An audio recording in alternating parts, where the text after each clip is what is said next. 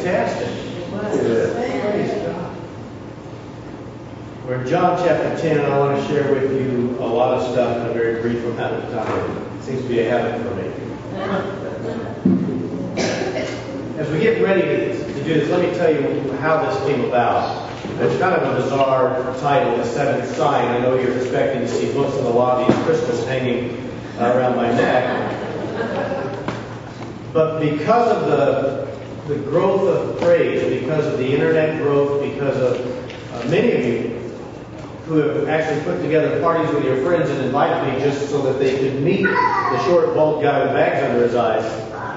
You got some crackers? Oh, yes. Yay! Thank you. I'll give you mine. Awesome.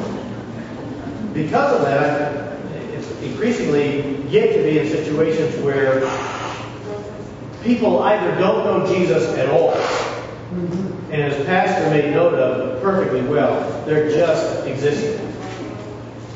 Or equally as bad, they're very wrapped up in religion, but they still don't know Jesus at all. And I go back and forth between which one's actually in a worse state. But I'm constantly aware and increasingly focused on our need to understand that Jesus wants us to live a new life dimension. Right. John, the writer, grabbed this very well, and there are 7 signs that he gives. He calls them that. I'm not making it up. 7 signs that Jesus did which show that God wants us to live a new dimension of life. I'm trying not to sound overly churchy or preacher here, so just work with me. If your life does not have peace and joy and purpose, those 3 things, you are not participating in the new dimension of life that Jesus called you to live in. If you're a follower of Jesus and you don't have joy and peace and purpose, you are still a follower, but something has occurred that has robbed you of living out this new dimension. Here's the good news. That God who called you has not abandoned you. Amen. And that thing that comes into your life, sometimes it's sickness, sometimes it's stress, sometimes it is a literal attack of the enemy that you can't quite put your hand on. You just know it's there. Take joy, as we noted last week, that it is a sign that you're on the right side of things. But please hear the word of the Lord today. Those times come, but they also go away. Amen. Amen. Follower of Jesus. If you are living without peace, joy, and purpose, and as a follower of the Lord, as a minister of the gospel of Jesus Christ, I've told you this before, I lived this way for a number of years. I was engaged in working for Jesus, but not overly engaged in a relationship with Jesus. And as a result, my joy was superficial, my peace was fleeting, and my purpose was just to make it through another day without killing another saint. Finally, 2 honest people in the whole church. If you live without peace, joy, and purpose for years, you are saved because Jesus saved you, but you are not experiencing the new dimension of life for which He saved you. It's like having a new car and still walking to work. You have the car, but you don't understand the purpose. If you are here today and you are not a follower of the Lord Jesus Christ, if you are watching and you are not a follower of Jesus Christ, you have no joy, you have no peace, and you have no purpose. I don't have time to explain all of the reasons why you're lying to yourself. You know you are. You know when you don't have joy. You know when you don't have peace. When I would suck down a quart of Jack Daniels to make it through, I knew I didn't have peace.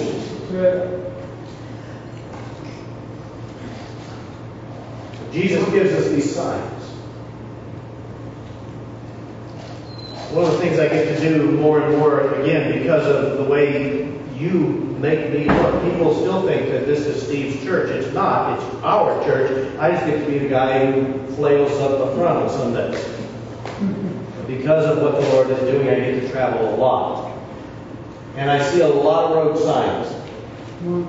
And I'm still 12 years old, and I still have difficulty looking at the sign, reading the sign, and choosing to obey the sign. Yeah. Yes. Let it go. If you didn't go on that trip with us, talk to Evelyn. She'll tell you. Pastor has a problem with a lot of signs. Still, I see as suggestions, not mandates. And I'm working on that. Let it go.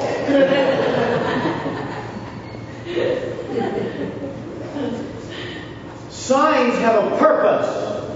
And the purpose of a sign, whether it's a road sign or one of the signs that John gives us in his book, the purpose of a sign is to point to a reality beyond itself. When you see a stop sign, it points to a reality beyond itself. An intersection or some oncoming traffic, and you need to stop. The curve that says 25 miles an hour is there before you get to the reality of the curve. It points to something beyond this. So far, by the time you get to chapter 12 in John, there have been 6 signs. In chapter 2, he turns water into wine. Now, if you've been with us on Wednesday nights, you understand the background and why some of them have their mouths going, oh yeah, this is great. Turn water into wine. Then in chapter 4, there's the nobleman's son who's healed. A Gentile son healed. Somebody that the insider said didn't need God. If you're here today and people are telling you that you are somehow less than everybody else, hear me. The second sign that John gives is to people like you. God wants to heal you. Healing of the cripple. Chapter 5.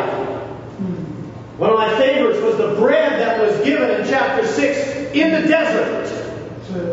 Where there was no food, where there was no hope of food, where all was dry and dusty and lost, and there was a hunger physically gnawing away. Jesus provides food for them in the desert. What about the blind man? Chapter 9, who was healed. Blind from birth. Healed. Chapter 11, the last time we were together, the raising of Lazarus from the dead. 6 signs. Again, we don't have time to go into all the details of why it's important, but every one of these were pointing toward a reality beyond themselves. Every miracle in the Bible isn't God just doing something, go, woohoo, look what I can do. You try it. That's not what He's doing. That's what we would do. Which is another proof of the 2 laws. Number 1, there is a God, and number 2, we are not Him. Every miracle had a purpose, and the purpose of these 6 miracles was to point to a reality beyond themselves. Here's the reality. God is here now. Things can be different. One sign remains. And in chapter 12, Jesus is talking about this sign that remains. And the sign was very confusing. I have dyslexia. Many of you know that, just listening to me read. You should try zipping down a freeway with dyslexia trying to find your exit. It's a little confusing.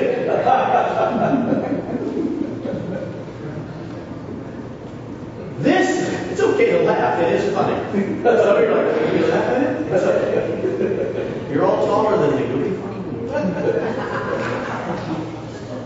This last sign was the most important sign, and it was so different from anything they ever expected that they had a hard time visualizing what the sign was saying. The 7th sign, the sign that makes all the difference 2,000 years ago and today, was Jesus looking them in the eye and saying, I will die and rise from the dead. The reason they had a problem with that sign is because that's not how reality works. When you go, you are gone. And Jesus looked at people who had been to funeral after funeral after funeral and said, yes, you will be at mine, but I will rise again in the same body 3 And they couldn't comprehend God's reality being so different from theirs. Some of us fail to walk in joy, peace, and purpose because even today we cannot understand God's reality being any bigger than what we want it to be. We want God's reality to be from 10 o'clock to 11:30 on Sunday. The rest of the time is mine, and if I really need God, I need Him to be there, so when I scream out, He can help me. But unless I scream, you stay there, I stay here, I'll see you on Sunday. And then we wonder why we lack purpose, joy, and peace. It's because we are living as if the reality of God didn't impact our life. But when we understand that our God, the Lord and Savior, Jesus Christ, had the power to let His life be taken and the power to bring Himself back from the grave, there is not a problem, there is not a situation, there is not a struggle, there is not a doubt, a fear, a sickness, an illness, there is not an attack of the enemy that can dissuade us from having joy and peace and a sense of purpose. Because if God overcame the grave, He can overcome what is taking place in the life of the living. When we live as if God is in the grave, our hope is dead. But when we live under the new reality that Jesus' signs spoke to, He is God, everything else is going to be okay. So how do we respond to the sign? A lot of us respond to the sign the way I respond to signs on the road. We do. We feel the Lord moving in our heart during worship. We don't want to get emotional. We feel the Lord saying, I want you to pray this blessing, which I don't want to stand out. We sense God convicting us through a message, and we say, well, I don't want to be bothered with that right now. I'm going to analyze that a little bit. And that's Steve's big issue there. I can analyze something until Jesus is done with me. He's moved on, then I'm ready. He's like, sorry. Maybe next week. When I'm zipping down the road somewhere, I see all kinds of signs. Speed limit, caution, work ahead, coffee shop, this exit. Those I see very well. And I have to make a response as I'm flying down the road. How will I choose to respond to this? We do the same thing with Jesus. When we're impacted by the reality that you can live in a new dimension, you can have joy, peace, and a sense of purpose. You're not just floating through life wondering if there's a God out there, but you're willing to say, if you're out there, I need you. How do you respond to these signs that God makes a difference? You see in verse 37 and 38 that some people respond, even today, by simply refusing to believe. Just not going to do it. Notice what he says. Even though Jesus has performed so many signs in their presence, they did not believe Him. The sign said, slow, turn, 45 miles an hour. They're doing 85, and they chose not to pay attention. So notice the prophet Isaiah says, Lord, who has believed our message, and who has an arm of the Lord has been revealed to? Who's seen what you've done? If you're here today or you're watching and you're absolutely choosing to refuse to look at the signs all around you that there is a God, you are not Him, and He wants you to have joy, peace, and purpose in life, do not blame God, your spouse, your friends, your church when you crash.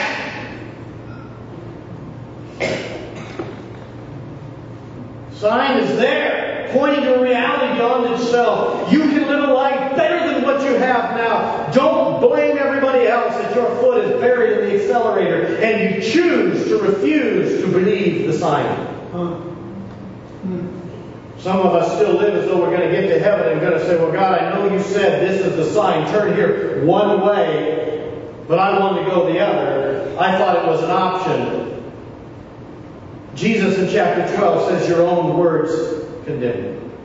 You saw the sign. You refused the sign. There is no hope. While you are alive, there is hope. Don't squander it.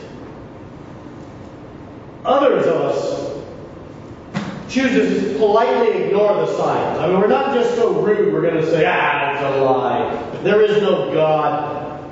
Pond scum turned into fish, and fish turned into turtles, and turtles turned into something that flopped around on the ground, and eventually it learned to fly, and it got tired of flying, so it came down and grew hair, and walked around like an ape, and then we had a remote control, and the ape turned into a man, and all we've done is sit around and watch TV ever since. If you believe that, you have some intellectual issues. Even hearing me say it, you go, that's not how it happened. Duh.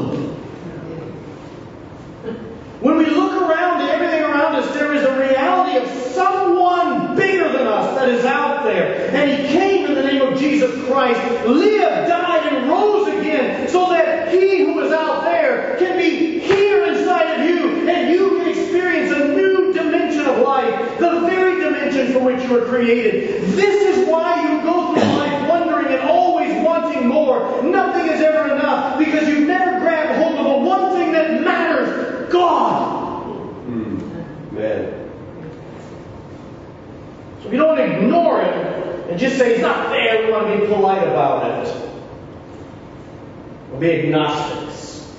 I'm sure there's a God out there, but I've never met Him. And so until I meet Him, I'm just not going to believe that He's there or not there. If He's there, fine. If He's not, fine. Like the individual, honest, true story, during the Vietnam conflict, who was there in the jungle, who had on his necklace a cross, a Star of David, a Buddha, several other starred crescents, and several other religious signs. And the guy asked him, he said, well, what are you doing? Pick one. He said, well, I'm just sort of an agnostic. I'm not even sure there's a God out there, but if He is, I don't want to make Him mad because I may meet Him. Now, if you're trying to process that kind of logic, you're not alone. But many of us today look at the signs of Jesus. I want you to have more joy, more peace. I want you to have a purpose and fulfill it. And yet we know that sometimes there is a cost involved. And so we politely pretend we are deaf. Or we say that famous prayer, Lord, here I am, send them.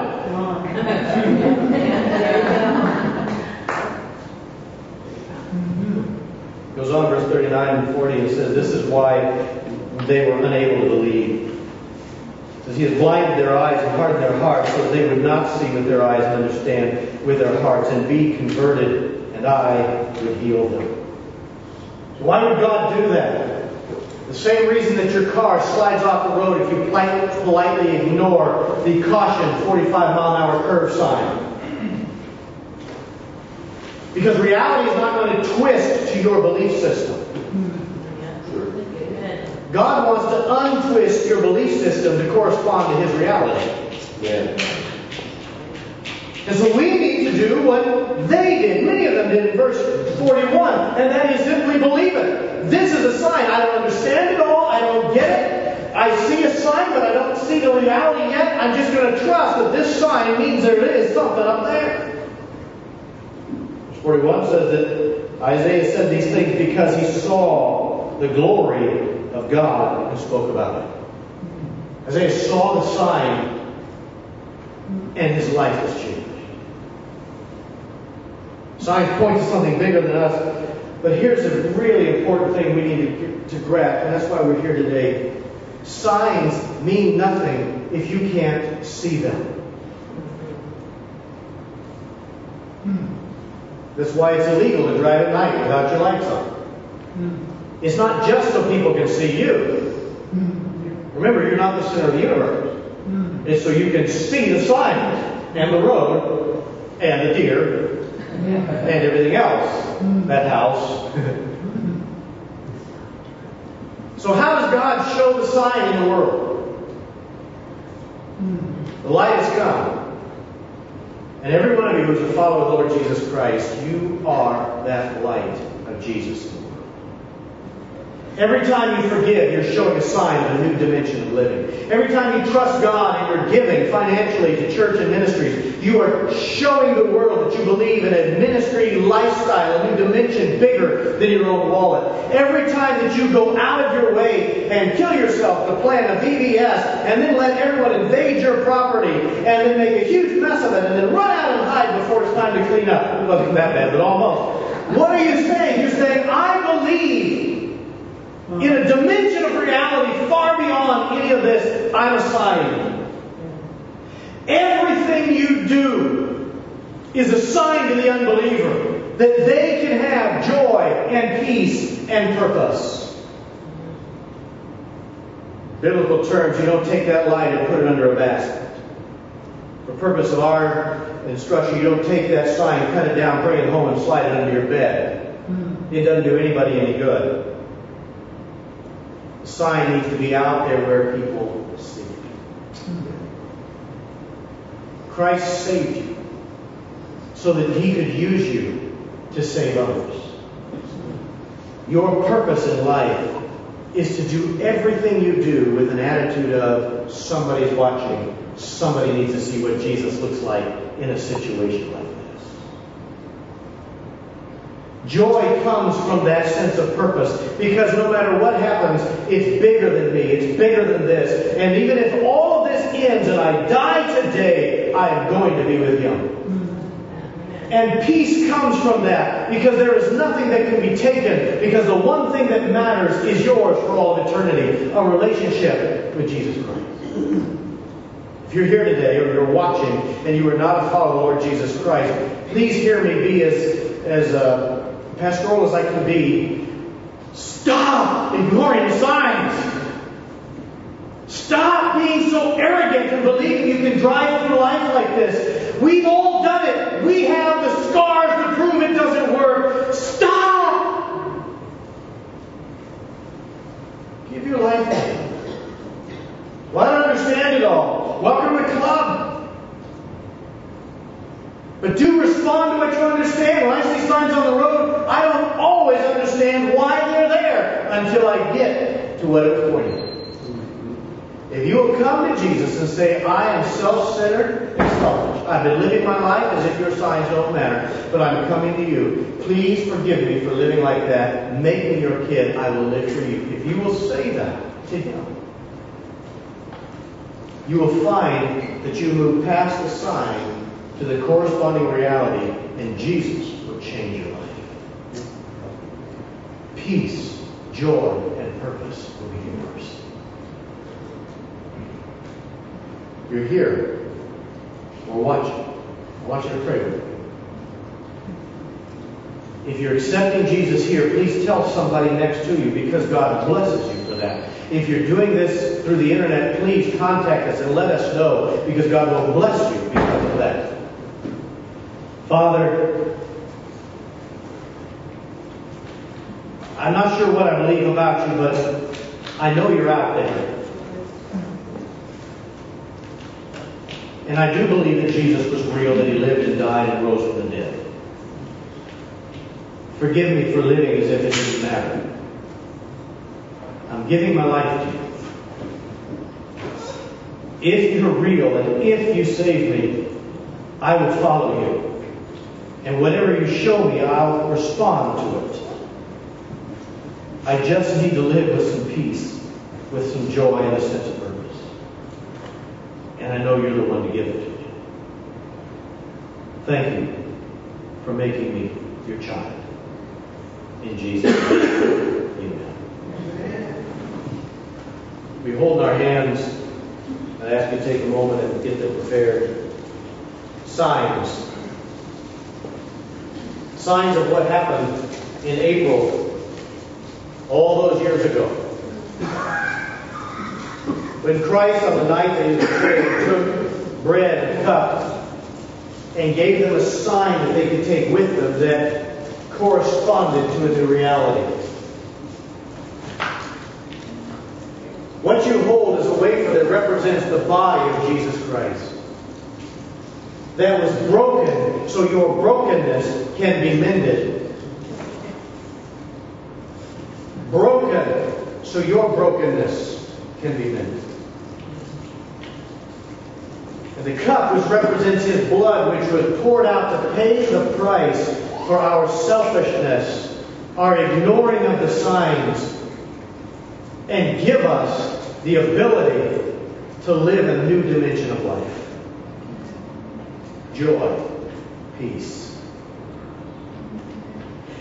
In just a moment, we're going to pray over these and we're going to partake of them. And as we do, I'm going to believe God with you that He is going to mend you physically, spiritually, and emotionally. That He is going to give you a renewed sense of forgiveness, joy, peace, and purpose. That we will live in the reality that these signs point to. So, Father, we thank you that you gave Jesus Christ.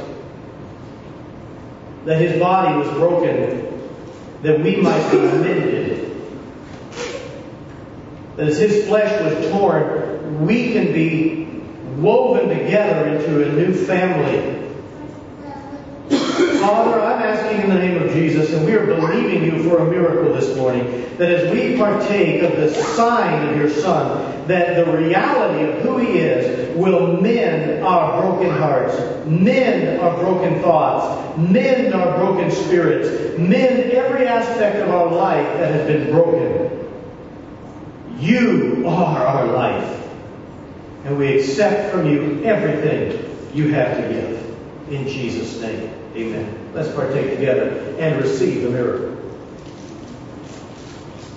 Thank you, Lord. Father, we thank you for the blood of Jesus.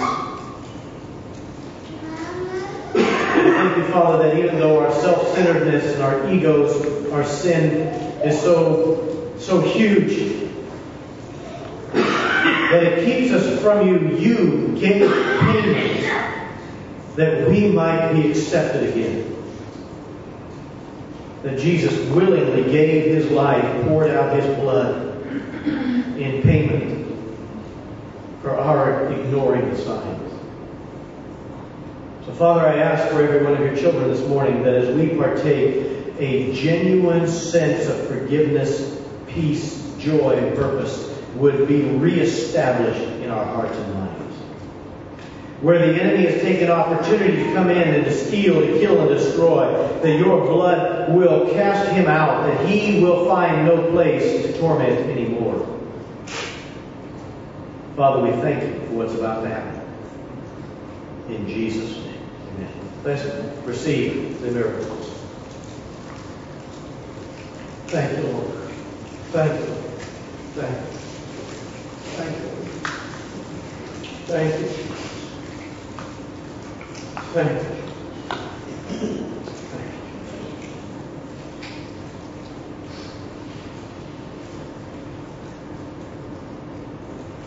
You've come to your Father's house today, and He's met you here. You were able to be a part of the message we did on why it's good when things go bad. Then you're already prepared for what may come when you leave your Father's house. If not, it's available on your church website. Please understand, when you leave, because you have understood a new reality, the enemy is going to want to steal from you the blessing before it begins. So when things start to go wrong, this is your opportunity to say, this is what it looks like when Jesus is in the middle of a mess. Amen. The good fight of faith is not a fight that never happens. It's a fight you win. And greater is He who is in you than he who is in you.